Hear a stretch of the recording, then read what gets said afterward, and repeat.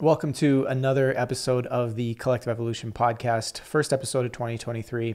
If you were to ask me what one of the biggest challenges that we face is today when we're trying to make decisions about how to move forward as a society, it's absolutely the control of information and narratives that are going on our planet right now. It is fueling the polarization, it is fueling division, and it is ultimately breaking down sense making. You know, I talk a lot about how as individuals we need to work on ourselves to some extent and sort of improve our own ability to listen to each other, to communicate effectively, to examine and explore our own biases and our own worldviews.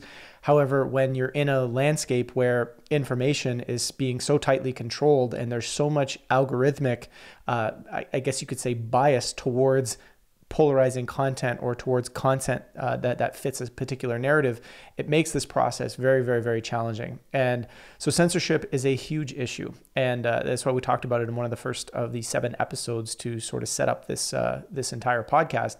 And today my guest is going to be Jason Bassler. So he's the founder of the Free Thought Project, and we're going to talk about this subject of censorship, this subject of narrative control.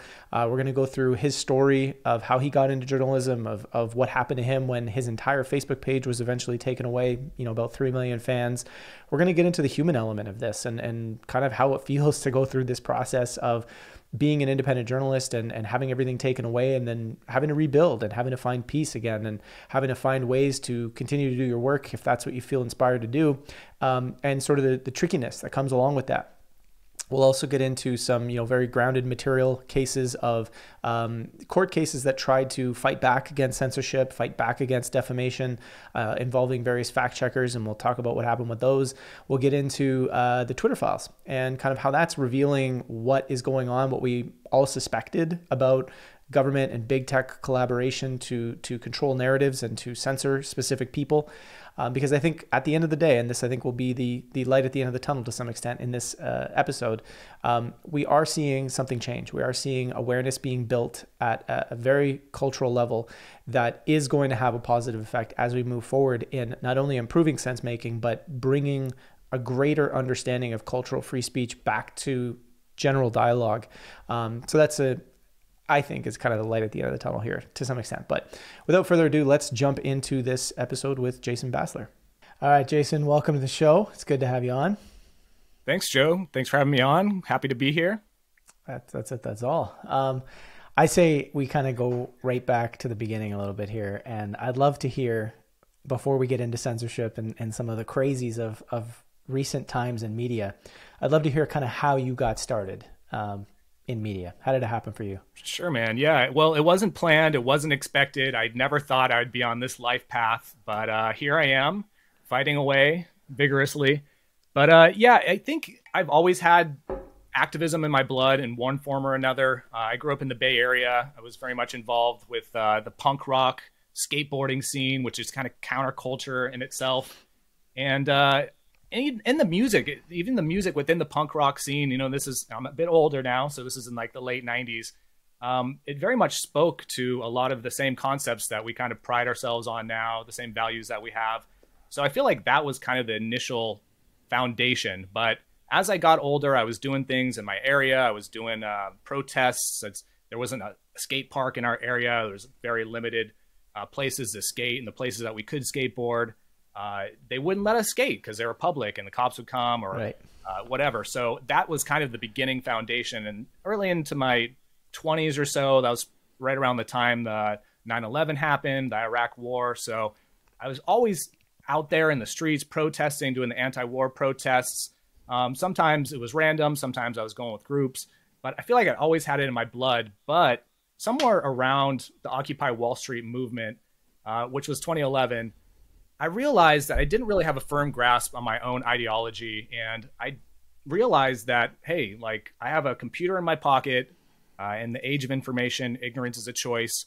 And I have no excuses why I can't actually educate myself, come to an understanding of where I am, who I am, what I believe in, what my values and principles are. So around that time, I just started researching like crazy. As a sponge, I was just absorbing as much information as I could. And mind you, Joe, this was during the internet golden age, right? Like this is when there was no censorship. All this information was readily available. And there was loads of it. There was tons of it, much more than there is today. So it kind of lit a spark under me. And around that same time, I started seeing Ron Paul's name around everywhere because he was the 2012 presidential candidate for the Republican Party. So I was like, who's this Ron Paul guy? Kind of had to start to investigate and research what he was all about. And then next thing I know, it was almost like a truck hit me. I was like, wow, like this guy is speaking everything that makes sense to me. I've never heard a politician sound like this before. Who is this guy? So it didn't take long. I was on the Ron Paul train. I was out there doing what I could to get his name out there. I was doing banner hangs. I was doing tabling. I was involved with the Ron Paul campaign of 2012. So I was doing basically everything I could. And at that time, I kind of had this epiphany, like, hey, I'm out here on the streets. You know, I'm doing some of these anti-war protests. I'm doing the banner hangs. Like, I could probably reach a lot more people if I was online putting out this type of information and trying to reach people, connect with people. You know, there's a lot of people you could reach stand on the side of the street with a sign, but like the internet would seem like this promising place where there wasn't a whole lot of traction at that point. Around that time, the Facebook pages just started to kind of take off. So I started a Facebook page or two. I actually had a couple Tumblr accounts, if you could believe that. Still have them. They've been taken down twice, got them back. So yeah, it's been a long haul, but somewhere around that time, let's see, about a year later, this is talking about like 2013 now, we started the Free Thought Project, myself and Matt Agorist. And so, yeah, the rest is history. And I know, we've had quite a turbulent ride since then. At one point, we were within the top 500 websites in the country, which is huge. I don't even know how we did that, but there was just a huge demand for the information we were putting out in 2013. Between those years of 2013 and 2017, we were growing like crazy. We were reaching tons and tons of people. I'm sure it's similar to you guys, but we were reaching upwards of like 20 to 30, sometimes 40, 50 million people a week, something around like 20 to 30 to 40,000 new fans and followers a week. And it almost sounds crazy now because these numbers are like astronomical, and they're just not even allowed to happen anymore. But I have the screenshots, like I have the receipts. So I'm not just talking out of my behind here. But so anyway, that was probably around the peak, around 2017, 2018, October, that dreadful month. We ended up being banned from both Facebook and Twitter on the same day, resulting in a loss of nearly 6 million fans. And we've just been basically picking up the pieces since. That was 4 years ago now. On that day, we had to basically fire all of our writers, our entire team, our social media team. We had no more reach. We had no more way to have the ad revenue coming in. We had no more way to pay them. So it was quite the life trajectory changer and quite humbling, I guess you could say. Yeah. I mean, you have a lot of sort of, I would say, some similarity crossovers in terms of how not only I grew up with the skateboarding and the punk rock scene to some extent, but also not planning to get into media, and just kind of happened by accident as a good way to share a message, whatever that is. And what I'm always curious, because I find when I talk to people and I talk about censorship, or I talk about, whether it's my story or stories like yours, or there's like a group of us that have, all kind of been hit, and we all knew each other to some extent. Sure. And there's like, some people don't believe that censorship even really exists. And there's some that it's almost like they don't, because they're not working in media, they can't really understand kind of what goes down. So what I'd be curious to do is sort of from your experience, like leading up to your page deletion, what were you guys experiencing in terms of, were you getting any fake news strikes? Was this stuff starting to happen to you guys like everybody else? Yeah, great question. Absolutely. And I think that's something that needs to be distinguished, right? Because it wasn't just like we were doing well, we were thriving, and all of a sudden October 2018 happened and we were cut off. We started to kind of see the writing on the wall. We were starting to see censorship pretty regularly around 2016, 2017. nothing of this nature, right? Like nobody really had foreseen the big tech companies taking down large swaths of pages and groups at a time, right? So we were starting to see little strikes here and there. It will oftentimes be the intellectual property, the copyright stuff, which is even harder to really prove or appeal. And it was starting to kind of add up to the point where it was starting to be detrimental to our process, to our operation. And it didn't take long until, we did start to see the reach decline, which didn't seem to make sense, because we were always told, and this is basically how most people think of how social media works, the more fans and followers you accumulate, the more reach you're going to have. Yeah. And that was the case until about 2015, 2016 or so. And then we started to notice that even though we had, at that point, maybe like 2.9 million fans, our reach was about the same as it was when we had 500,000 fans. Mm-hmm. So we started kind of scratching our head and asking ourselves, like, okay, we're investing all this energy into content just so we could grow, just so we could continue to be a larger operation. And at one point, we even had ambitions to be something along the lines of like a Vice or something, where we could continue to make powerful videos of video content, go to actual, locations, do documentaries, mini docs, that kind of stuff. That was kind of our model that we were shooting for. But obviously that didn't last long. And, as I said, we saw the writing on the wall. By 2017, I was at that point living in Santa Cruz, which is in California. It's a little bit more of a pricey area to live. It's right next to the ocean, but I just happened to grow up there. So after I lived around the state a little bit, I went back to Santa Cruz. But, where we were living, it started to kind of dawn on me and my partner that this wasn't going to be sustainable. Like we were going to have to move and get away from that living situation just because, the rent was so high. And so I had started to kind of prepare mentally. Of course, I never would have envisioned that our pages would have been taken down completely. But here's the kicker, Joe, is I moved about 3 hours away to Sacramento to a cheaper house, to a cheaper home. We actually bought our first home, very first time, I've ever owned a home.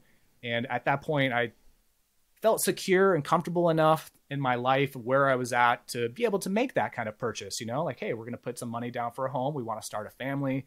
So I wanted to, eventually have kids.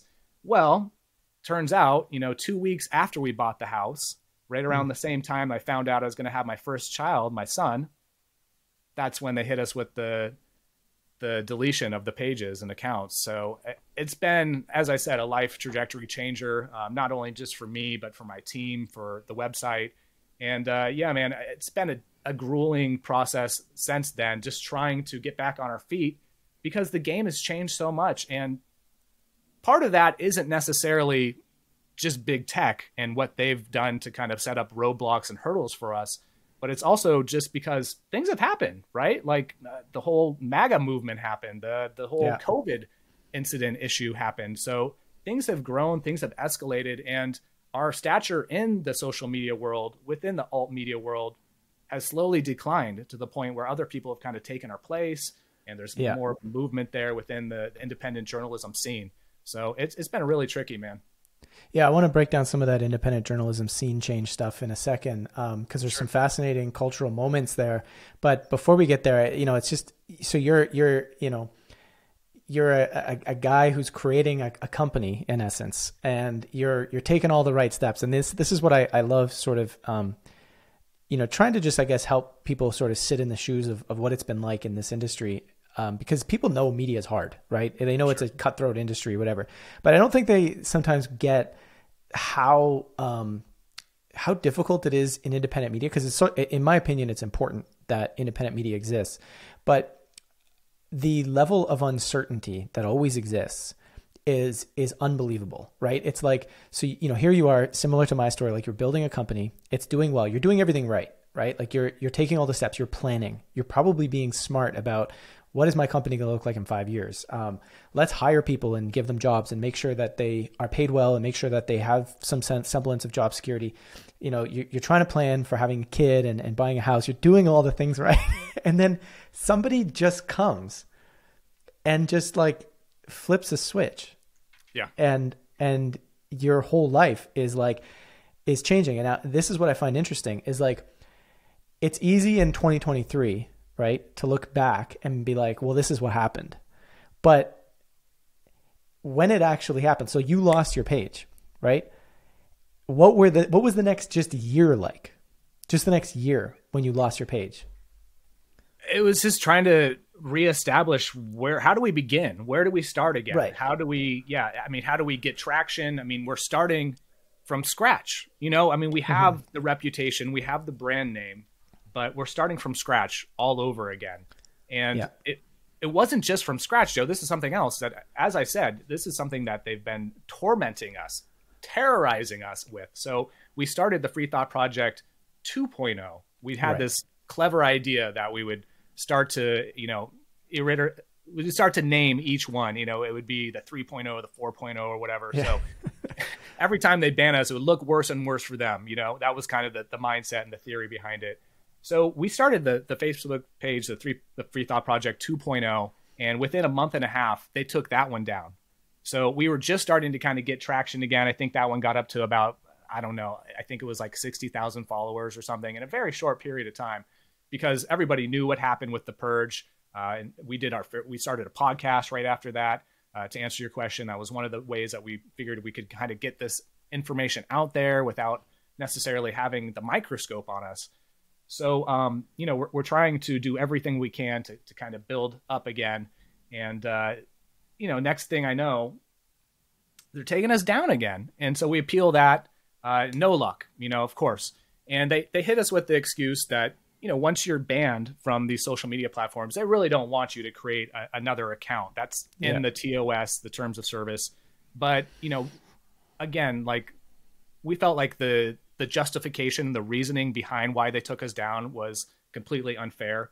They actually gave us three reasons about that. It was fake accounts, spam, and inauthentic coordinated behavior. And of course, how do they define that? How do you define any of those things? They never gave us any proof. They used spam as this umbrella term, basically to attack anybody who, they don't want to be on their platform. So before, spam used to be something like in the email world, like somebody would send you like 10 emails in a row, or junk email, and that would be considered spam, right? But now it's become this kind of nebulous term that fits, anything that these big tech social media companies don't like will be kind of pushed into that corner. Yeah. So between those three things, we felt like this was unjust, this is unfair. Like, we're fighting back. We're going to push back. We're going to start a new page.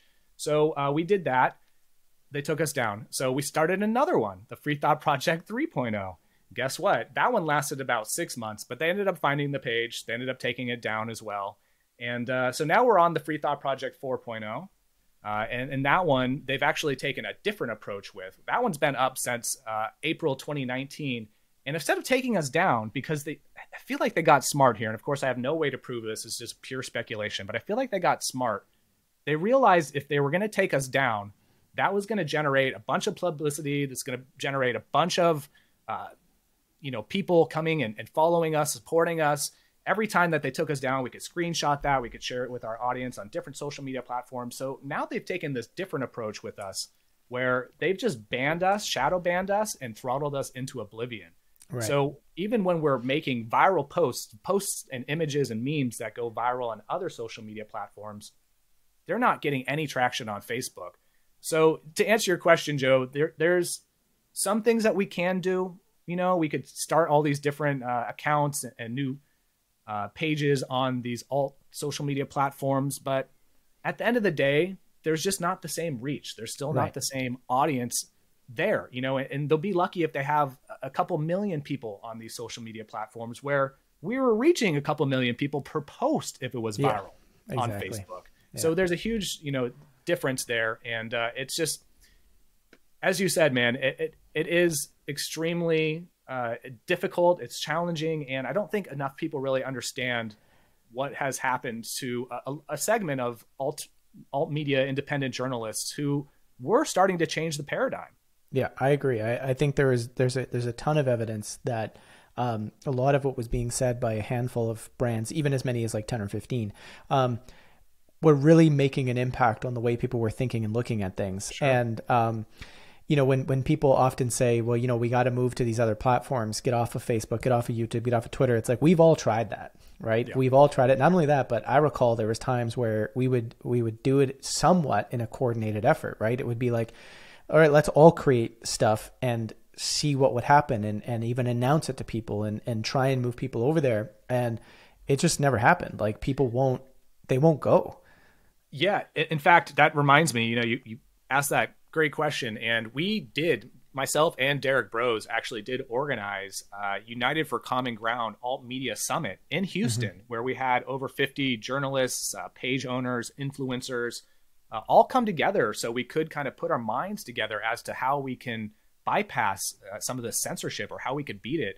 And that was one of the things that we came to the conclusion of, was like, okay, Minds is a pretty good start for what we wanted to do, where we wanted to go as a platform. And the website owner, Bill Ottman, he was on board with the idea. He was in communication with us. So we're like, yes, let's steer everybody over to Minds. But even that didn't materialize. Even that didn't pan out. We thought we could take all of our audiences over to Minds, but that's not the way it worked, unfortunately.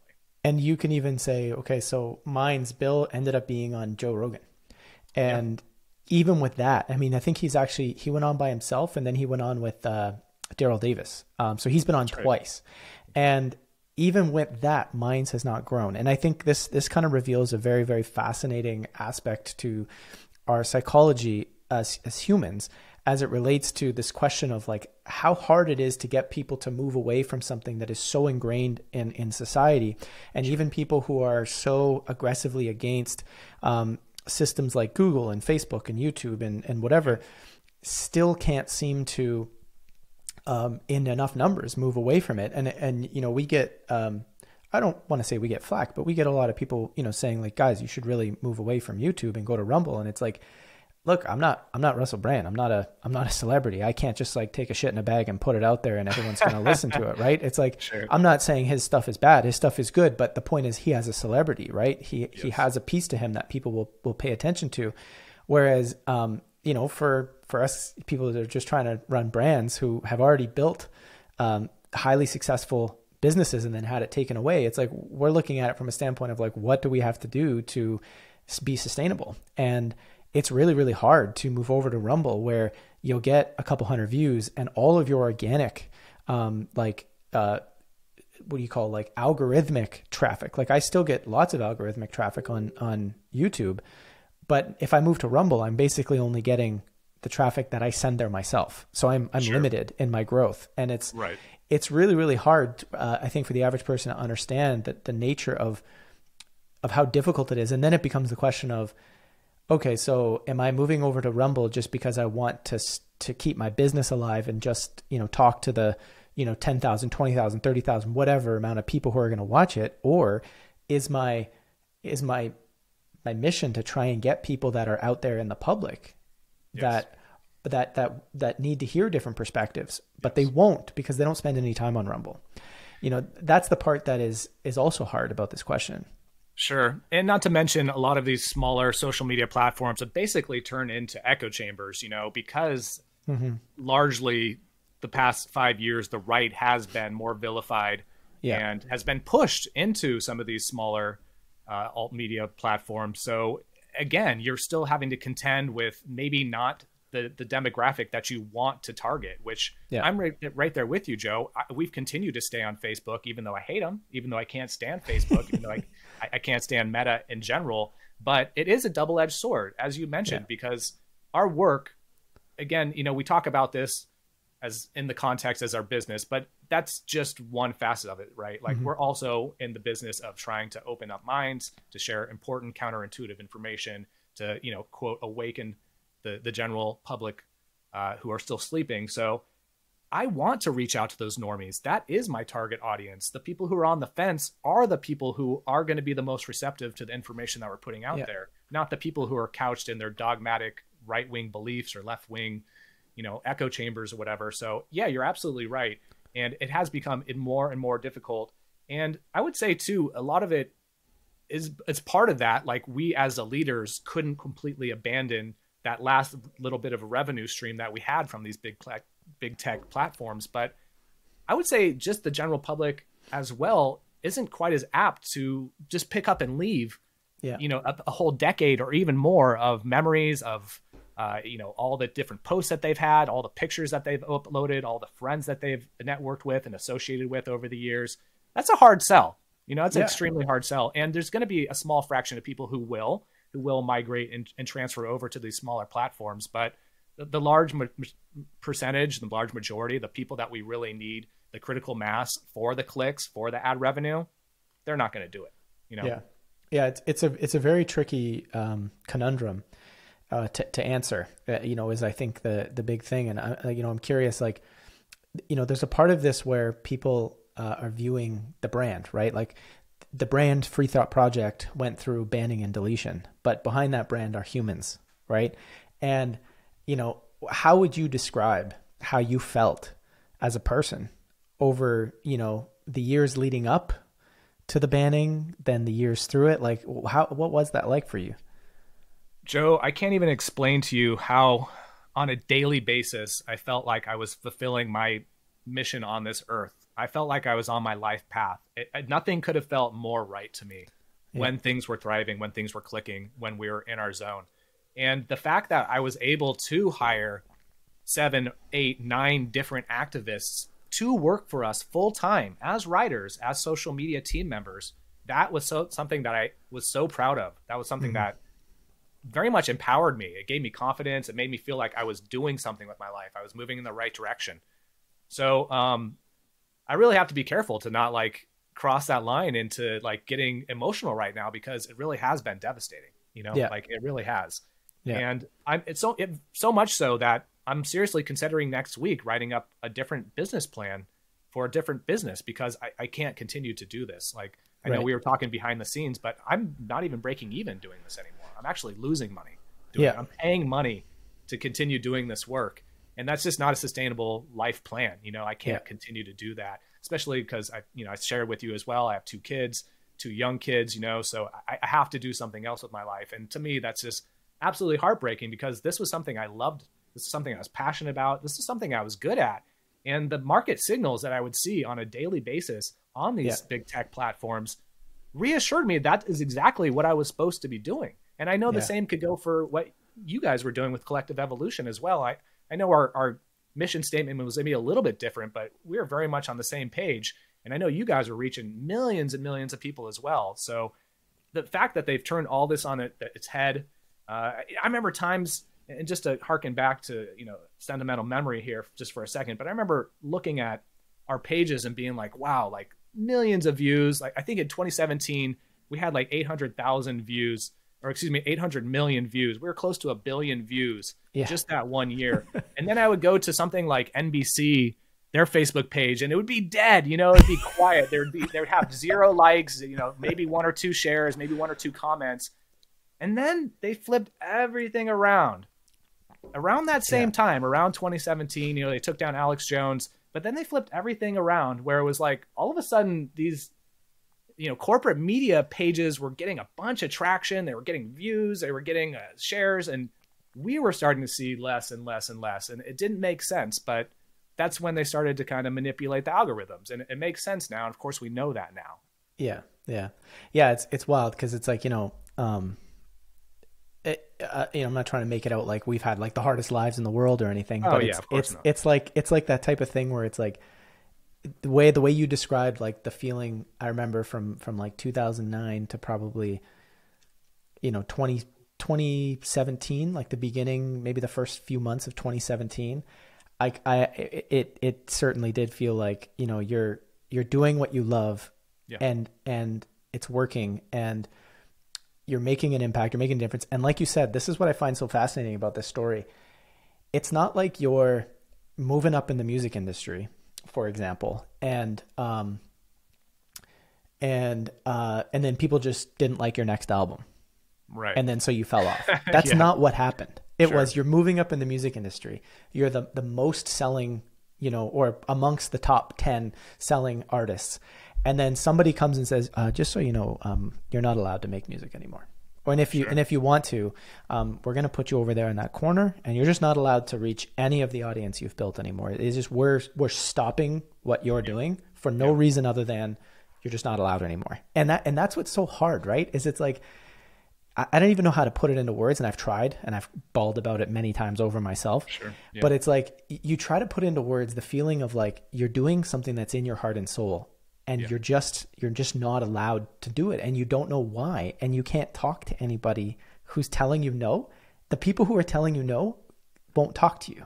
Yeah, yeah. And it's like you're just like, what?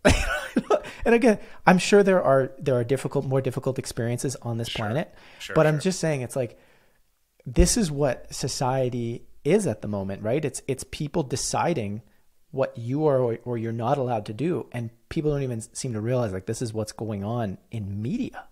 Right. Yeah. You know, in the States growing up, and, you know, I'm in my early 40s now, there was always this concept of this like American dream, you know, of like pulling yourself up by your bootstraps, like building something from scratch and, you know, being proud of it, like really working to get it and really getting there and like having that as a success, like, you know, notch on your belt or something. Yeah. But that seemed to be non-existent, that mentality, when we were taken down. And it was almost like nobody cared. Like it didn't seem to matter to anybody within the media, the mainstream media, the corporate media, that we had built these organizations from scratch. We weren't starting as some kind of CNN subsidiary or something, you know, like we're starting from scratch. We started from absolutely nothing, from the tools that were free in front of us. Yeah. And we built something out of nothing. I think that deserves some type of pat on the back or praise. And I'm so glad you had that caveat, Joe, because it's true. Like much more people have much more difficult lives than we have, right? We're just complaining about this kind of this freak sub niche that happened to be very insignificant to a large majority of the people, but there was a small majority of the people that found it very significant, you know? Yeah. But I would say, yeah, as you had mentioned, like the big tech platforms gave us this opportunity. Basically, I have this analogy where they gave us this garage to build our own supercar. Oh, my cat's trying to get up here. Not right now, Bronco. They gave us this garage to build our supercar, and we invested 5 years of our lives working every single day, day in, day out. I mean, we always had fresh content, 6 articles a day, at least 2 to 3 new memes a day, sometimes 2 to 3 videos a week. So we were building the supercar. We had it basically all finished, had the rims all done, everything was polished. And then all of a sudden, somebody comes in who owned the garage and was like, oh, thank you. You built this supercar for us. All these people came to our garage to see your supercar. But actually what you get is this Razor scooter that's in the trunk. Beep, beep, beep, you know, and like, here, you get this Razor scooter and that supercar that you built. Just we're going to take it to the, you know, whatever, to the demolition or whatever. So it has been, quite humbling. And it's just so tough to really, every day it's something that I think about on a daily basis. It's something I still have to contend with. And, you know, this has been a few years now. This was like 4 years ago, but it continues to meander. It continues to manifest in ways that rear its ugly head, and almost like a trauma victim. It's like, I almost have PTSD every time I have some type of issue with fact checkers or some type of censorship that feels unfair. It's like, oh, here we go again.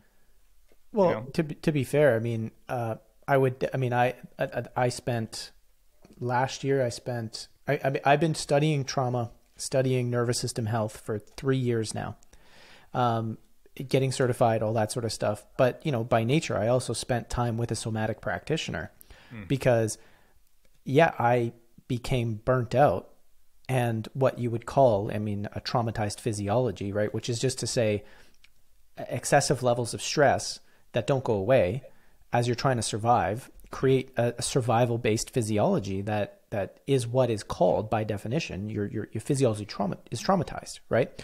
So, yeah, people can say, oh, trauma is only if you witness somebody getting murdered or cut open. That's not what trauma is. But the general point is it's like, I would think it's absolutely, you know, accurate to suggest that, you know, the experience of doing it's like you get something deleted or your business gets taken away from you, then you're on quicksand, right? Because we had the choice. Let's be fair. Both you and I had the choice to just walk away from our businesses entirely and do whatever. We had the choice. Some people right? did. Right. And some people did. And I know lots of people who did.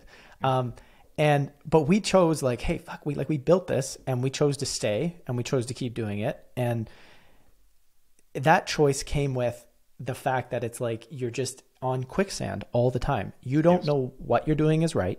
You don't know if what you're doing is wrong. It certainly isn't like objectively wrong. There's nothing wrong with what you're doing, but somebody's deciding that it's wrong. And it's like this ultimate form of gaslighting that goes on for year after year after year after year. And you're living in this like carnival. It's like, I don't know what is right or wrong. And so it's like, of course you're going to end up feeling triggered or, you know, by fake news, by what my feeling was like, you'd wake up in the morning sometimes and you would get like a fake news strike and like all of your revenue and traffic's gone. And like, yeah, my stomach would like drop. Right. And then every time it feels like it's going to happen, even when it's an accident or it's a mistake. Like sometimes these companies make mistakes. Right. Right. But you go through that visceral biological reaction. It's there. Yeah, absolutely. And I'm glad you pointed out the kind of lack of foundation to stand on, because I often feel that way as well. And not just from the uncertainty of what my business is going to be tomorrow or the next week, or how I'm going to feed my children in a month, but because the content itself doesn't get a fair shake anymore. Right.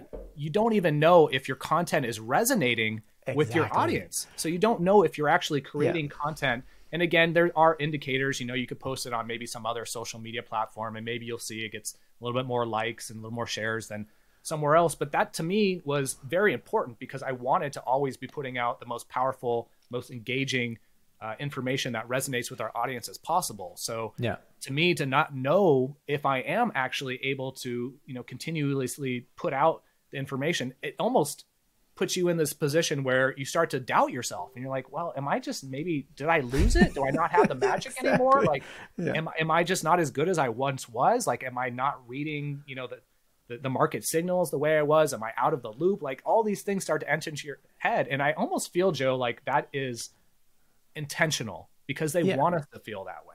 It's part of the psyop. It's part of the reverse engineering of all this, and trying to make us feel like we're alone, make us feel like we're not being effective in our work, trying to make us feel like we're not getting anywhere. And, you know, of course, this is speculative again. This is, you know, putting my tinfoil hat on, but it sure feels like that is the game plan. And it often is effective. Like I do feel that way occasionally, more often than not, to be honest. Yeah, for sure. I mean, I go through the same thing where it's like, you put out something that you spend a lot of time on and then you don't get enough feedback because it won't be shown to anybody. And so you're not sure, like, you're like, yeah, this resonates with my heart and I feel like this is the right thing to do. But, I also am running a business. And if this isn't going to get eyeballs, it doesn't matter how much I'm writing it.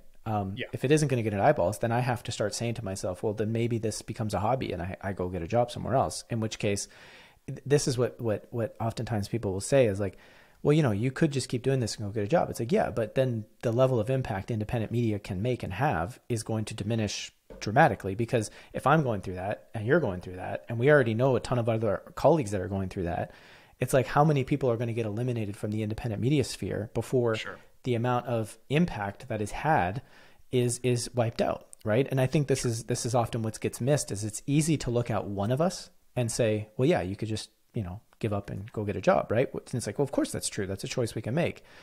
But now start applying that to everybody. Yep. And then now you've eliminated independent media and you're back at where you started before the internet, which is there's very little independent media. Mainstream media rules the show. And, you know, and so it's like, there's like this importance of, and I actually find this to be the case, is like the people that are sort of very safe in the independent media sphere. So like the people that are very much just playing the political game, they're still very right leaning or very left leaning, but they bring in different perspectives. There's a lot of financial support for that kind of stuff compared to people that are saying, hey, maybe we should think beyond. Going back to Ron Paul, right? One of his big things was to audit the Fed, right? And to talk about how the Federal Reserve was a core to a societal challenge that existed. Like it fed, the way the Fed operated, fueled the possibility of corruption all the way through, It fueled oppression. It fueled the ability for powerful people to control through debt the entire population, right? So he was trying to say, let's think deeper, right? And Sure. to me, that's what I think a lot of us in independent media that are not as well supported per se at the moment, that's what we're trying to do, is we're trying to get people to think a little deeper, and it's hard, you know? It is indeed. And I would say those of us who are politically homeless, and intentionally so, of course, because I'm not trying to be either on the left or the right, we don't have any representation from the mainstream or politicians, right? Mm-hmm. I mean, for a couple of years now, we've seen the politicians on the right, the Republicans, talk about the censorship, talk about the slanted views within big tech, but nobody's standing up for the anarchists or, you know, the people who are the political atheists, the people who are in the middle. So that, as you suggested, that does increase, you know, our difficulty. That makes things even that much more difficult and presents another hurdle for us. And I don't think a lot of people actually understand how much work we put into producing the content that we produce. Because to be honest, man, like if I'm going to even make a meme, one meme could sometimes take up to 2-3 hours. I have to find the right images. I have to get the wording correctly.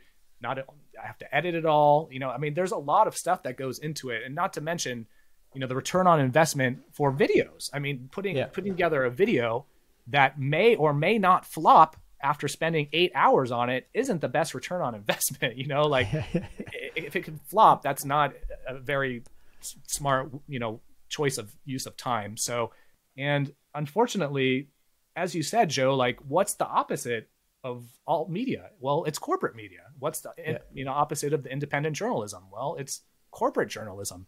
Do we need more of that? Do we want more of that? I don't think so. I wouldn't suggest that we do. We've made great strides over the past, you know, 20 plus years now that everybody's had, you know, a smartphone in their pocket to actually wake people up. And we've seen that. We've seen a percentage of, you know, the population who's actually started to question things. And that wouldn't have been the case if the internet wasn't something that we've had in our back pocket all this time. Yeah. So I think, to, you know, present that question to your audience and anybody who happens to be listening to this, like if you're not actively supporting alt media and independent journalism, you're basically saying, okay, I'm fine with corporate media running amok, dominating narratives, and basically running the show.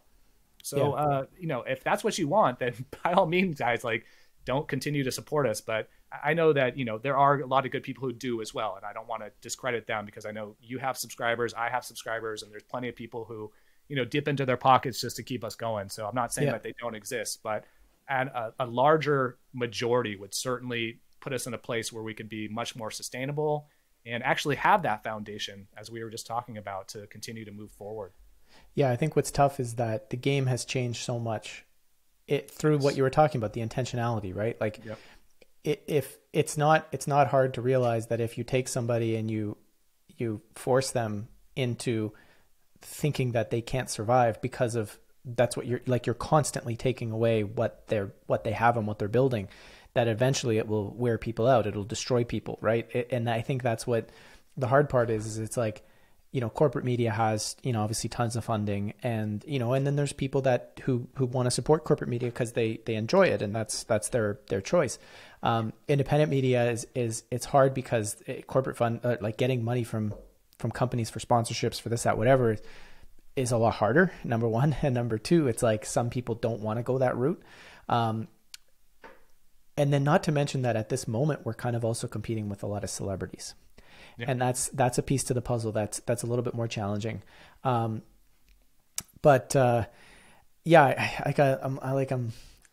It's tricky because it's like, on one hand, I think this idea of sort of intentionally pushing people to the max reminds me a lot of a corporate strategy that exists in some corporations, big corporations, when they're not sure what to do with an older employee that doesn't really have a role in the company anymore, but they can't really fire them very easily. They do something called like retiring the person in place, meaning what they're trying to do is give this person either so little to do or make their job so uncomfortable that they get up and leave. Yeah. And I explained this before in a video that I did. I think you might have seen it at some point, where I was kind of showing all the graphs and all the different things of like how Google and how these companies have taken our revenue. Like the famous one is the AdSense one, where it's like you're expected to make $5,000. Like all the data says, hey, we made $5,000 that month or whatever. Then, you know, at the end of the month, you get paid like $100, and you're like, well, where'd all the money go? Yeah. And but they don't tell you that they took away all your money. Like you have to like check your books at the end of the year and realize like, wait, where the hell's all the money? Like what happened? Sure. Right. And that is like, they're making your life a living hell on purpose. They know what they're doing, because you can't contact them. You can't ask them questions. You can't, they're just making your life hell. And this mistake has never happened for like 10 years. And then all of a sudden it just starts happening, and it gets worse and worse and worse. It has to be intentional. Yeah, I remember when you were dealing with that. I'm pretty sure we were communicating back and forth, and we ended up about a month or two later had the same issue with Google, where they were telling us, yeah, well, you have 4K coming this month. Well, actually, that turned into 1,800 because of invalid traffic. Invalid traffic. Whatever that means, right? So mean? they could go ahead and invent terms. And I remember we reached out to them. We weren't getting any straight answers back, and again, it's very difficult to actually talk to somebody. Very difficult. It's even more difficult to, excuse me, I just got that mixed up. It's difficult to reach out to anybody, get an email response. It's even more difficult to talk to anybody. Yeah. So we ended up just having to change ad companies. Yeah. And on that, I think it was just up until maybe a couple months ago, but like Meta and Alphabet, they were dominating the ad market as well. I think they had something like a 70% share of the ad market, the digital ad market, which is a $300 billion market. And actually, I just saw a couple of days ago, I made a note here, but apparently they finally have started to lose some of their dominance of the US digital ad market. It's the first time since 2014 that they're not going to hold the majority share of the market. So, I mean, that just also goes to show another thing that we're up against, because I'm sure, like you, that was a primary source of revenue was the ad rev.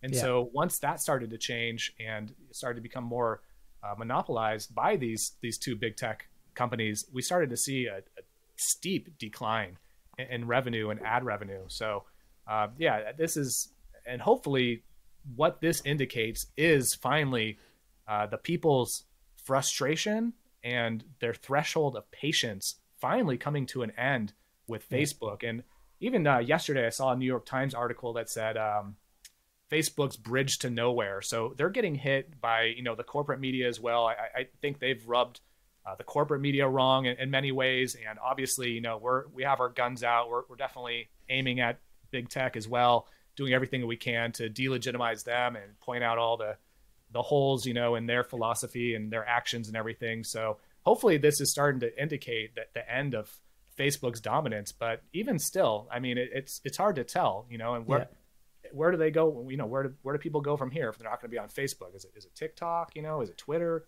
Yeah. I think the challenge is like a lot of the social media engines in general are, they're hard to be on. Like TikTok, I don't find very much, if any, value on TikTok. I don't use it, but I've tried, and it's just very, very difficult to be there. Instagram's becoming very difficult to be on. Sure. It's just not, I don't know. It's just not enjoyable. And, I'm seeing Substack grow.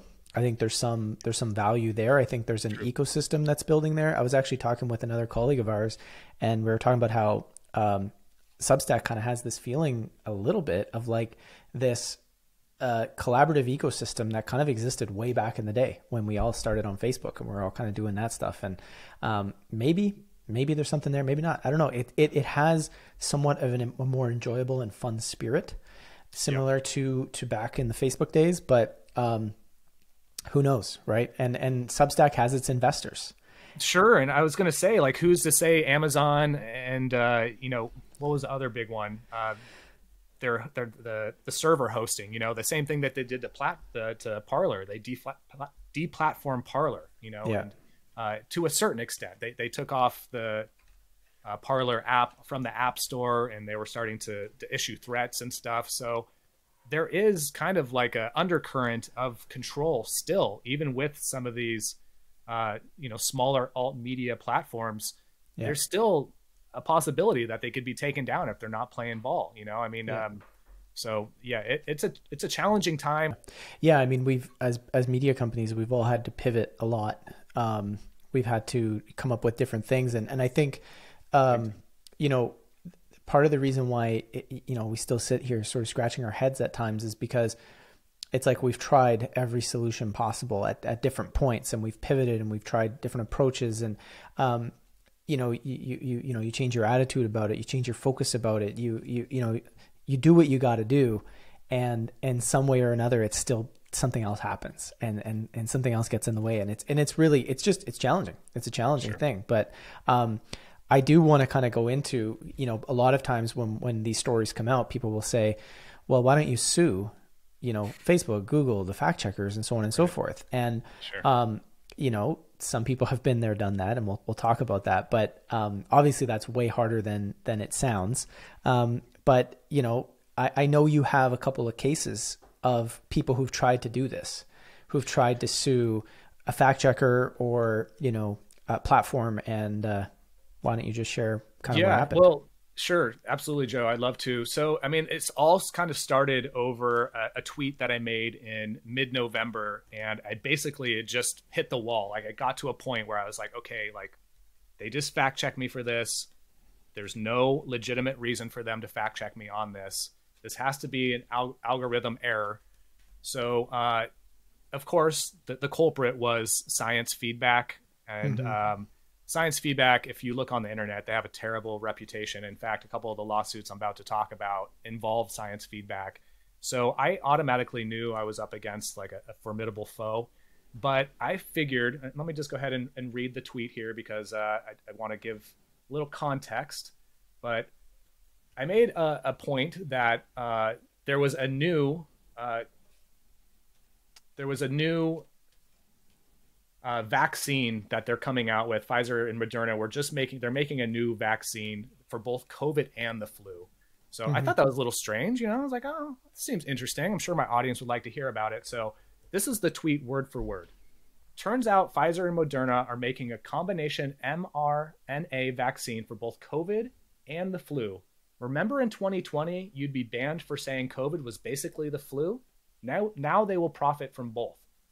So I got hit with first a missing context label on that, which I thought was a little strange. So I appealed it, and just a tip to the wise, anytime you get any type of fact check, always appeal it. You just have to email the fact checking company. And albeit they don't have much incentive to actually overturn it, but occasionally they will actually overturn it if you provide some context, or if you bend the knee and do what they say and change the caption or give some kind of context, basically saying like, they were right, the fact checkers were right, I was wrong. So I reached out to Science Feedback, and I figured because this topic was such a point of contention in 2020 that they didn't want you to conflate both COVID and the flu as being the same thing. It was like a really big point. They really didn't want you to do that. They really wanted you to fear COVID. They didn't want you to say it was just the flu. I knew that. I made a point to not make that exact phrase anywhere in my tweet or in my caption. So I figured this was just an algorithmic error. Like, it was just something that they accidentally made a mistake about. If I email the fact-checking company, they'll realize that I didn't use those words. I never made that point. That wasn't my intention. Well, this was the response that I got back from Science Feedback. And they said, upon reviewing your post, we found the statement, remember in 2020, you'd be banned for saying COVID was basically the flu. Viewed in the wider context of the post implies that COVID-19 and the flu are indeed the same. The post refrains from stating this claim explicitly, but this is a logical implication based on the post's use of rhetorical technique of just asking questions. So that's basically a lot of jargon and doublespeak to basically say that they knew my intentions of that post. And even though the author of the post who made it, never actually said that the flu and COVID are the same thing, that the way that I phrased it was basically implying it's the same thing. So therefore, they continued to uphold in fact, it changed from being missing context to false magically. So as you know, Joe, a missing context strike isn't really that big of a deal. It doesn't actually puts you lower in the news feed. They don't even count it as a strike, but it just goes up on the post and you get the little label there. Well, that's not what the false strike label does. The false strike label actually reduces your distribution and all the other litany of things that come along with it. You can't do the subscriptions, you can't X, Y, and Z on Instagram. Yeah. So it gets to be pretty detrimental. So I was like, dude, this is too much. Like, I cannot deal with these people anymore. Like, I have to do something. I have to push back. I don't care what it means. I need to do something to push back against these people and stop them, because it's clear to me, it's plain as day, I'm not trying to put out false information, and they're going to intentionally manipulate my wording and turn it into a word salad of whatever they want it to be. So that pissed me off. So I reached out to about 4 different lawyers, and all of them were like libertarian, anarcho-capitalist lawyers that just happened to be on my friends list. I put out a post and a few people reached back. One of them happened to be a friend. And so I started kind of talking to some of them, and one of them in particular was like, hey, look, like, you're probably not the best candidate for several reasons. And one being because you were already kicked off and it's part of their TOS that you can't come back on afterward. But there's all these other cases that have already kind of happened that are kind of either playing out or have already gone through the courts, and none of them have really yielded any positive results. None of them have really pushed the ball much more forward towards free speech. So a handful of them, just to name them off, there was the John Stossel case. He's currently a reporter for Reason. He's also best known for ABC's 2020, and I think he was on Fox News for a little bit. But he ended up losing his defamation case with Meta and Science Feedback after he claimed that the policy, he claimed that California policy was responsible for the wildfires that were happening a few years back, and not global warming, which Science Feedback suggested was the case. And so he ended up, taking it to the courts and ended up losing. And to me, this is the interesting part here, okay? So the U.S. District Judge Virginia DiMarchi found that Facebook couldn't have defamed Stossel because its fact-check program reflects a subjective judgment about the accuracy and reliability of assertions made in the content that's been checked. So simply because the process by which content is assessed and a label is applied called a fact check does not mean that the assessment itself is an actionable statement of objectable fact. How crazy is that, Joe? Yeah. Like, that blows my mind. Right. So now you have to think, okay, so you're a user on the internet, and for all intents and purposes, you believe that if Facebook has fact checked something, that it is actually a fact check. That's why it's called a fact check, right? Right. So, you have this situation where now the courts are saying, yeah, but everybody knows it's not actually fact checking. It's just subjective. It's like, well, the problem is 90% of people walking around on this earth don't think that it's, subjective. They think it's an actual fact. And this is what I find so hilarious, is this incongruency between the law and what the law is willing to support in terms of, somebody's protection around defamation, and what actual society believes and says, right? And this to me goes back to, the spirit of the law, right? Like, sure. The spirit of the law is under common sense, right? To protect people from being wrongfully harmed based on somebody else's opinion. And obviously, I mean, we've all been through it. We've all seen it. We've all had our name dragged through the mud. We've all had Wikipedia pages created about us that are hateful. And that has a huge impact. That's impacted my business relationships. People have not done things with me because they looked on and saw Wikipedia said bad things about me, and sure. And they believed it to be true. Yeah. And yet the courts are upholding this. Like, this is wild. It's wild. So there was another part too. So following the lead of other federal courts that have issued identical rulings, DiMarchi concluded that fact-checking is a subjective undertaking, and neither Facebook nor its third-party reviewers can be liable for defamation because they're not making statements of objective fact, she found. I mean, isn't that what the fact-checkers are supposed to be? I mean, people like us, we understand, like, they're not the arbiters of truth. Like, they can't be the arbiters of truth. There's no such thing as an arbiter of truth. Like, we could try to put our best version of truth forward, right? And corroborate that with facts and evidence and logic and reason. But, at the end of the day, like information exchange is biased one way or another, right? There's going to be some type of bias. So basically they're saying like, well, these people, yeah, it's just subjective, and everything that they put forth is subjective, but that again isn't what the people think. And that in a way is misleading. It's a misnomer, and ultimately what these people end up being is just subjective interpretation to hide their malicious censorship for political bias, and that's what it comes down to. And now there's a huge industry of fact checkers, like basically, why not, right? Like sign up to be a fact checker. You have the credentials. They're handing out money. These big tech companies are handing out money. All you have to do is put forth a subjective opinion, maybe put in some jargon in there that sounds halfway intelligent, and you could just basically format every post as your subjective interpretation of the information that you're looking at, and that's what I dealt with when I had my last tweet fact checked. I mean, that was a subjective interpretation. There's nowhere in the wording of that tweet that says the flu and COVID are the same exact thing. Yeah. So, at the end of the day, like how honest is this? Like how much truth, how much value are they actually bringing to people? They're not. And it's so deceptive. What they're doing is actually acting as a proxy for these companies and corporations who one way through another, they're associated with or have some type of incentive to protect.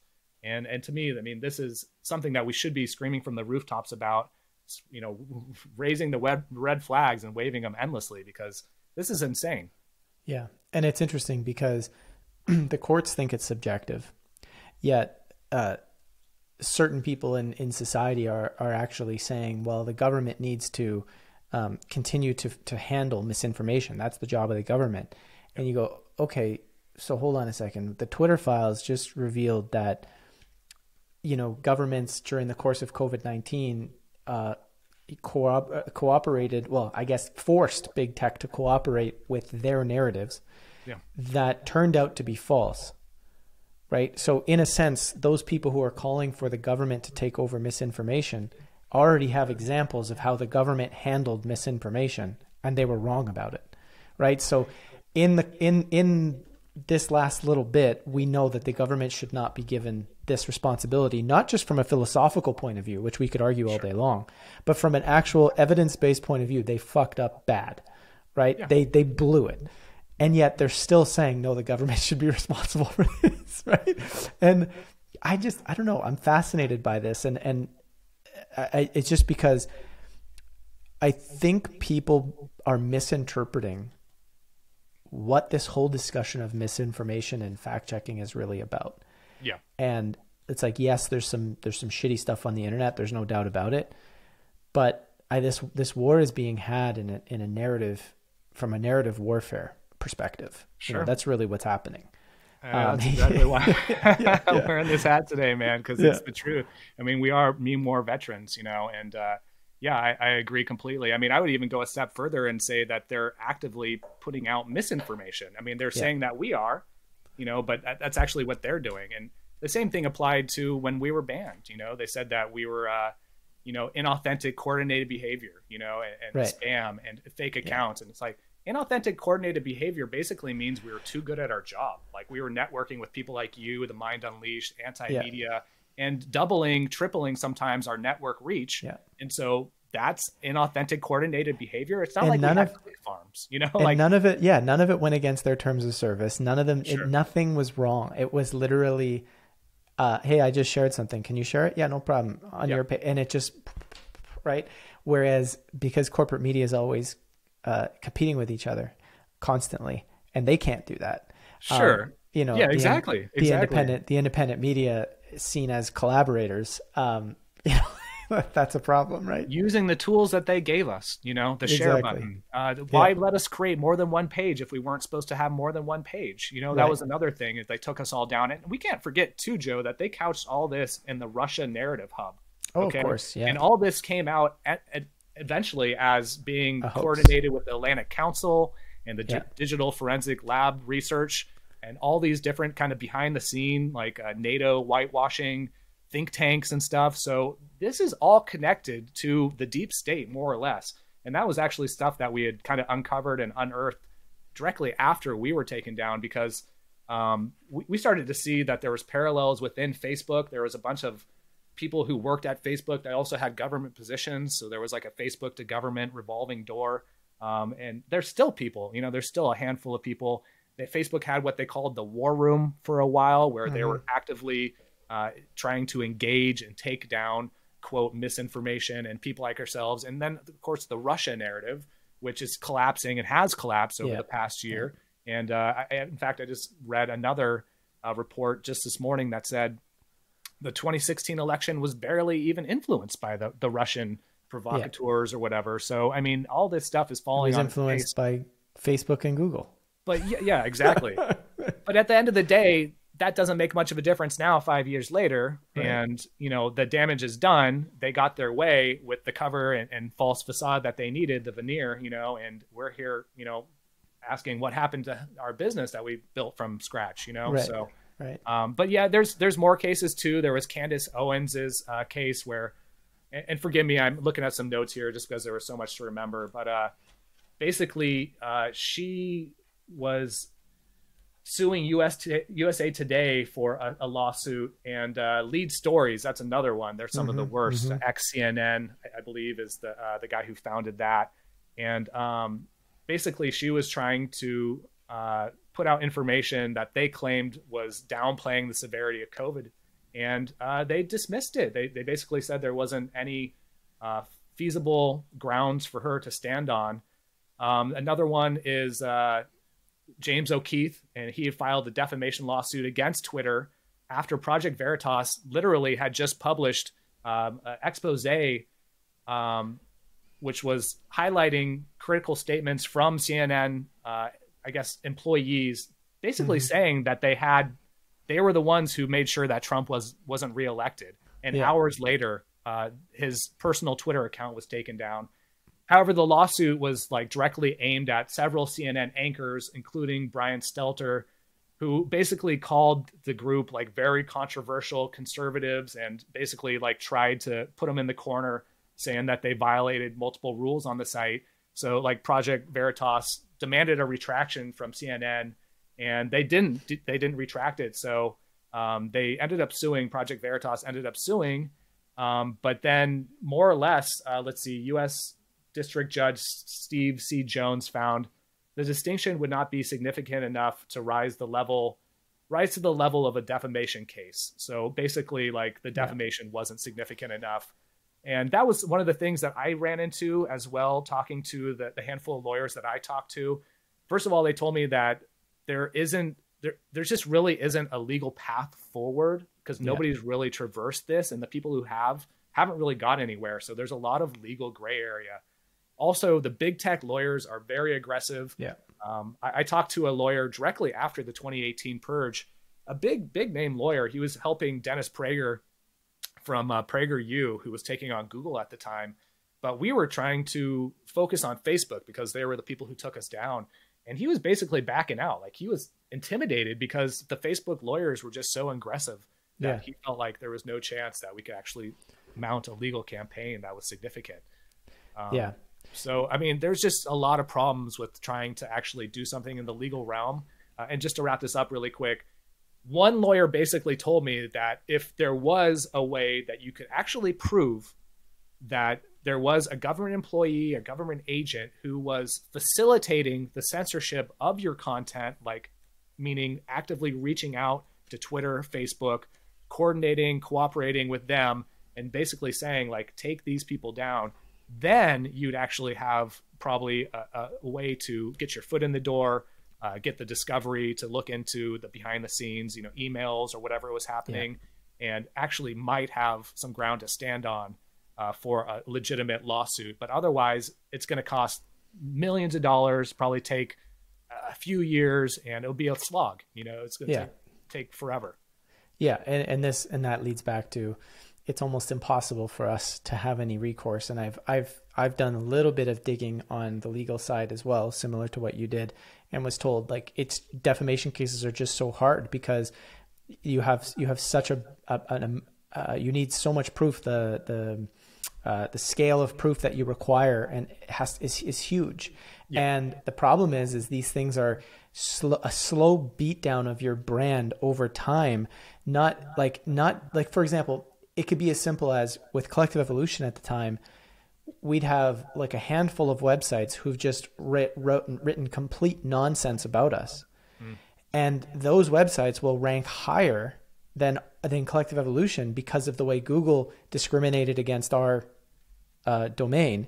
So you end up in a situation where it's hard to show that it was that person or this person. It was a combination of factors, including the fact that we get hidden and all of the defamation gets pushed up to the top, right? From multiple sources. So there's it's a really, really difficult situation. But, this kind of leads in a little bit into sort of the Twitter files. And I remember way at the beginning when Elon was looking at taking it over, there was this discussion of, it doesn't really matter. It's probably an agenda. And it's like, I get that. It's like, somebody could make the argument that it's an agenda for Elon to take over Twitter, whatever. But I said, you know what, if it's not, right? And this is a possibility where we're all going to learn really how these big tech companies work inside out. Like this could be huge. And I got destroyed for making that video back in the day. People were like, dude, you're crazy. Like you're falling for it. You're an Elon fanboy, all this stuff. And I'm like, you know what? I really don't think it's the case. And look at the Twitter files, right? Yeah. The Twitter files have, like Elon or not, the Twitter files have provided an opportunity for people to learn what was going on. And it's the exact thing you just mentioned, which is we're probably going to get to some degree proof of government employees who were working to censor all these accounts, right? Sure. Maybe this turns into something bigger. Maybe this scares other big tech corporations. Maybe this behavior is finally going to stop because of what's going on with the Twitter files. And, I know some people are turning around and saying, well, don't forget, that's part of the plan. Part of the plan is that all of us need to not trust institutions anymore. Then the Great Reset will come in and propose a new plan. It's like, yeah, but like how are you differentiating exposing the elite and, but you're supposed to expose the elite so the Great Reset can come? Like, so it's a zero sum game with people. You can never win. It's everything is always bad. It's like, but I'm curious your thoughts on the Twitter files. Yeah, I don't get why people were downplaying it as well. I mean, I think many of us speculated that this was happening, but this is legitimate proof. I mean, here's the emails, it's just straight from the horse's mouth. And, I've kind of gone back and forth with Elon as well. Mm-hmm. I feel like they've positioned him to almost be a right-wing idol, and almost kind of taking that place as Trump. And, I just made a meme, actually. It's going to go out in the next few days here, which I think is probably one of my better ones in the past few months. But it's basically like 4 reasons to be skeptical of Elon Musk. And so I think it's important that we are skeptical and we're looking at all these things. But at the same time, Joe, like he's done a great service to the First Amendment, to freedom of speech, and to just understanding the way that these big tech platforms operate by introducing these Twitter files and giving them to, let's also remember, to some of these more independent journalists. Yeah, and I know he started him off with Matt Taibbi, and he obviously worked for Rolling Stone at one point. He has his own Substack now, but I would say that he's somebody that's on our side. He's an ally of ours. In fact, he did an article on me and the Free Thought Project in 2018. I was actually in Rolling Stone magazine, if you can believe that. I'm a goofy mug here. It was actually in print in the magazine. Beauty. Crazy. So I hope you have that on your wall. I don't have my wall. I have it right down here. I even have a backup copy just in case, but it's not going anywhere anytime soon. It was a highlight for sure. And I still very much appreciate that he took the time to cover the story and give us some exposure. In fact, he was the only person to do that out of all the mainstream coverage, even though Facebook and Twitter took us down on the same day, which should be a freaking huge red flag. But even he called me a conspiracy theorist, a fringe conspiracy theorist. So, I guess for Rolling Stone, he kind of had to, throw that in there just to appease the lefties over there. But, I had to reach out to Matt Taibbi because it felt like a great opportunity to hear not only, his take on things, which he did a great job breaking down the first original Twitter files, but hopefully, possibly getting him on our podcast, much like Elon, instead of giving the information to some corporate journalists, like he passed it down to independent journalists, like, hey man, like keep that train going, Matt, like help us out, give us some exposure, like come do your first interview with us. Unfortunately, he didn't ever book the interview, but he basically said, like, if I come across any information that proves that these people were, in fact involved with taking you down, I will reach out to you and I will get that information to you. So that was certainly, a positive, but, there's been so much information that's come out over, I think we're on like the 13th different Twitter file now. Yeah. And somewhere around there. I honestly haven't kept up with all of it. And I know I mentioned to you, I was going to really try to dig in, and I didn't get a chance to do that. But I did notice that just recently, in fact, I think it was like yesterday or today, that the 13th batch came out, and it turns out that a ex-FDA current Pfizer exec was also manipulating behind the scenes. Scott Gottlieb, he was also manipulating behind the scenes some of the Twitter users' information. And we also know that Jen Psaki, while she was the White House spokesperson, also admitted that they're moderating the COVID policies for Facebook and stuff. So we know this is happening. But this particular incident that happened with Scott Gottlieb was actually focused on the journalist Alex Berenson, I think I'm saying that right, who is like a New York Times science editor at one point, doesn't write for them anymore. He kind of took off on his own and did more of the independent thing, and it kind of blew up during the COVID years just because he was highly critical of it. But it turned out that this Gottlieb character was actually instrumental in trying to take him down as well. And so I'm not sure if you follow that case at all, Joe, but he sued Twitter for a breach of contract, basically saying that Twitter had never given him any formal warnings before they took down his account. And so he won the motion to dismiss. Basically, Twitter wanted to dismiss the case. He won it. And so Twitter kind of realized that they were in hot water, like there wasn't going to look good for them. So they ended up paying him out a settlement and reinstating his account. So the fact that this has kind of come full circle, and now we know for sure that there was a government employee, a Pfizer exec, I guess ex-government employee, Pfizer exec, who was kind of behind the scenes manipulating these things, which is even kind of more of a red flag if you think about it, because he's not even associated to the government anymore. He's just a Pfizer exec, yet which is the same thing. Moderating. Yeah, it is. Technicalities, I guess. The revolving door, right? Sure. Happens over and over again. So to me, that's absolutely insane. And it's just, wow, like, so some of this stuff that has kind of surfaced, it really is kind of filling in the blanks and connecting the dots of the information that we all suspected, but now we actually have evidence and proof for. Yeah. And in a world where, evidence and proof is part of the ways in which in our material world that we continue to, make sense of things together. Like that's how we get the ball rolling, by connecting to each other in some way through proof, right? So there's a value to that in bringing more people into the conversation, more people into the fold. So I similar to you, I'm skeptical of Elon in a number of ways, and I don't believe that just because we're amped up about the possibility of revealing the truth about big tech and censorship, that it means you're about to go get Neuralink installed in your brain. Sure. Like there's a difference there, right? And I think that there's almost I think 2023 personally, my personal feelings, that we're going to see more and more of the destruction of the mainstream narrative around how, oh no, it's always just we're always right about misinformation, and the fact checkers are always right, and big tech is always right about it. I think we're going to see just how nefarious the government has been in taking out dissenting voices, and this idea of domestic propaganda coming right from the government themselves. Like it's always this idea to sort of pure-blooded, whether they're proud to be Canadian, proud to be American, proud to be whatever, part of England, whatever it is, there's always this idea that their own countries are not creating propaganda, right? And I think what we're seeing is just how incorrect that is, and we're getting the evidence for it. And I think evidence speaks, and the more people that I think see what's really going on, the more I think they're going to kind of wake up to our other things, because this leads back to one other thing. I'd just be curious to get some of your thoughts on.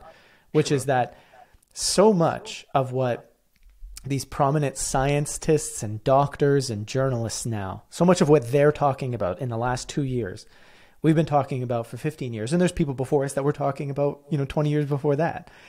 But now these people are in the fold, and they're Matt Taibbi might have called you a conspiracy theorist in 2018. Would he still in 2023?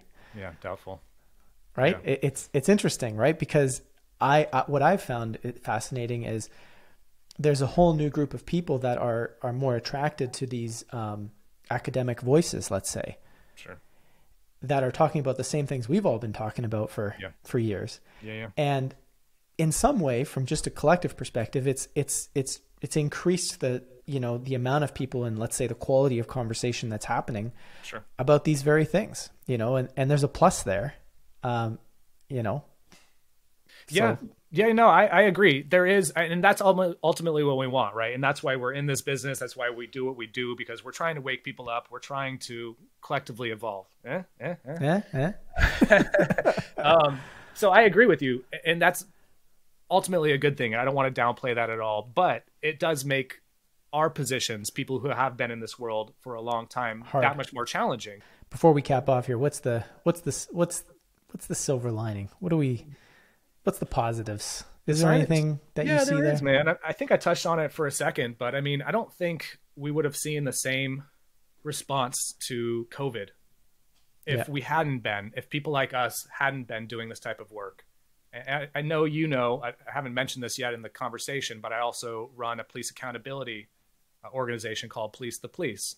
And I would say largely, like, we've done more good and we've created more change by sharing these viral videos than incremental legislation reform has ever done, So the silver lining is that this is still, even with the thumbs still coming down, the throttles of press, all these things, all these elements that are up against us, we're still making headway. And the internet is still a very formidable, very powerful tool to share this information, to wake people up. And we're winning the war just by putting out memes. And that, I think that's the silver lining, is that no matter how hard they try, even with their $1 trillion machines, all their propaganda, all this Twitter files, behind the scene manipulation, we're still winning the information war. And we will continue to win as long as we have the internet and it's up and we can still peer-to-peer communicate with each other. So I think we're having an influence. I think we're starting to create this larger conversation, as we both mentioned at least a couple times during this conversation, of information and topics that didn't exist 20 years ago. And we're slowly but surely pushing out the mainstream and the corporate press. And of course, we help expedite that during our years when we were really thriving. And in fact, I would go as far to say that we were basically starting to inch them out. And that's why they panicked, hit the brakes, and the whole fake news narrative started to roll out. The whole Russia collusion narrative started to roll out. So I think they knew in 2016, 2017, that they were starting to get their ass kicked by just a couple people on the internet who were dedicated and principled and trying to share information and were clever about doing it, and how they rolled out that information with the memes, with the videos. And so I think that's the silver lining, is that I don't ultimately think they're going to win. I don't think there's anything they could do to stop us. And no matter what happens, even if they do take down the next Parler, well, guess what? We're going to have a new server that comes up that's that's peer-to-peer, or people who are anarchists who are creating it and hosting it or whatever. So there's going to always be some type of cause and effect, and some type of response to the pendulum of tyranny that's continuing to swing towards censorship. That's it. That's all. And I think there is somewhat of a critical mass that has been reached to some extent, and I think it'll continue through 2023, that there's just too many people that are now seeing the degree to which the censorship is occurring, the silliness of it, how much it's actually incorrect and wrong. And there's too many powerful people with that are not necessarily nefarious, that now get it, and that want to see it stopped. And I don't know that it's going to be easy to continue to pull this off in the future. And that I think is promising as well. But I mean, brother. That's it. That's all. This was a good convo. I'm sure it was somewhat cathartic as well. Absolutely, man. Yeah. In fact, I'm on a Facebook ban right now, man. So this Yeah. is, they Yeah. hit me with a 3-day, it turned into a 4-day, and that's over. And now I still can't post. So, I mean, it's Oh, always geez. something with these people. Oh boy. Yeah. Well, I mean, you're still at it. Hopefully you continue at it, or hey, I mean, I've asked this to myself too. If there comes a point where hey, I get inspired to do something else, I'll go do that. Sure. I'm not attached, but it's the type of thing where I've wholeheartedly said to myself, you know what, like, what if I just walked away? Like, what would I do? And I've sat with it for weeks at a time, and I'm like, I don't know. This always lands back at what I want to keep doing, even if it's tough and challenging. So. It is what it is, but, thank Agreed, you for brother. doing what you're doing and, sticking to it. And that's it. That's what we got to do. Absolutely, my friend. I agree 100%. And I don't think I could do anything else with myself, even if I wanted to. I mean, I will, and I have to make money, but I'll still be doing Yeah. this. It's in Yeah. my blood. So, Yeah. It's just the last note, it's not like we're martyrs. It's more like it's just an inspiration, a passion, at least that's how I feel. sure. And remember what Bruce Lee said, you're never defeated until you admit defeat. So I'm not going to ever admit defeat. I'm going to keep working, and they're not going to stop me. I'm going to keep talking, and I'll keep putting it out in as many different platforms as possible. So they'll never be able to shut me up. I guarantee that. All right. Well, thanks for coming on, sharing your thoughts. Absolutely, Super brother. valuable. Thanks for having me on, man. That was great.